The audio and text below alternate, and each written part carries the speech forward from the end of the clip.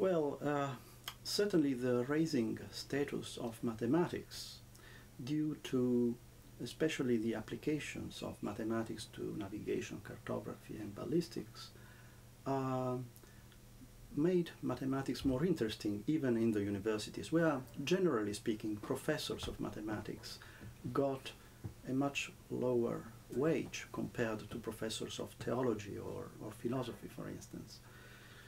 But even in the universities there was a new interest in the discipline, broadly understood, and new chairs were founded both in Oxford and in Cambridge. In Oxford, the Savilian Chair of Geometry and Astronomy, and in Cambridge, the Lucasian Chair of Mathematics.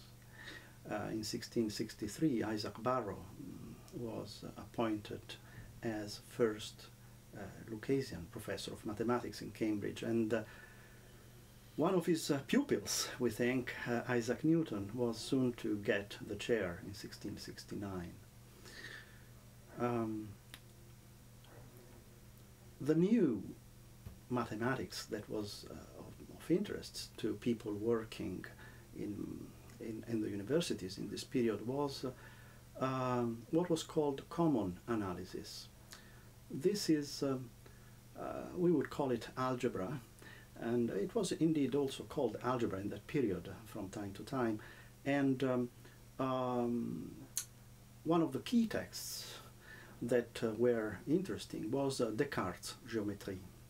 Descartes was active, we know perhaps him as a philosopher, but he was an outstanding mathematician, and in 1637 he published a little book entitled La Géométrie.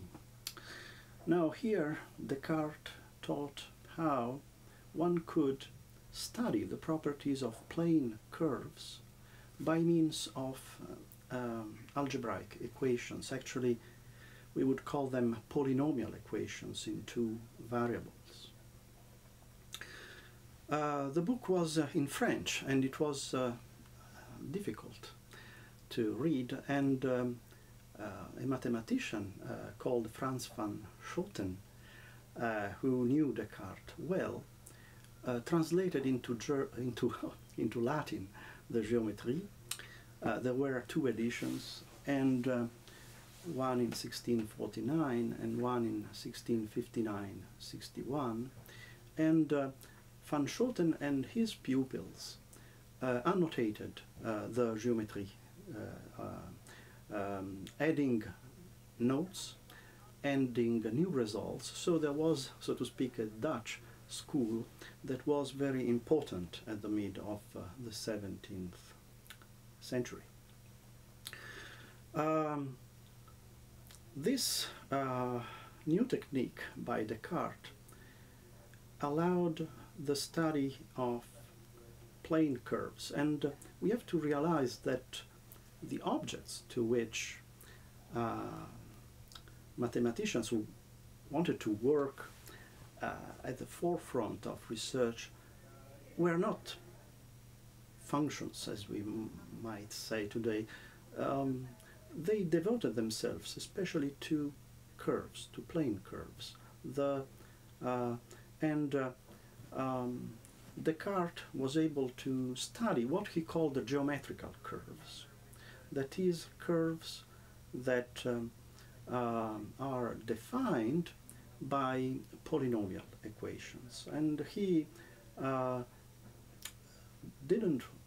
he rejected from the geometry quite explicitly what he called mechanical curves. That is, curves that cannot be defined by a polynomial equation in two unknowns.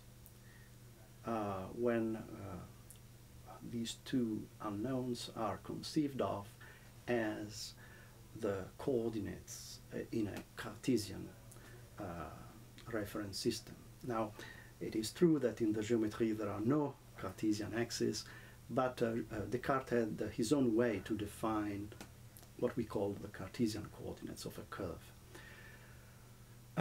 He rejected mechanical curves, such as the spiral, for instance. another curve that he didn't want to accept in his method was the cycloid, the curve traced by a point on the circumference of a circle that rolls along a line without sliding.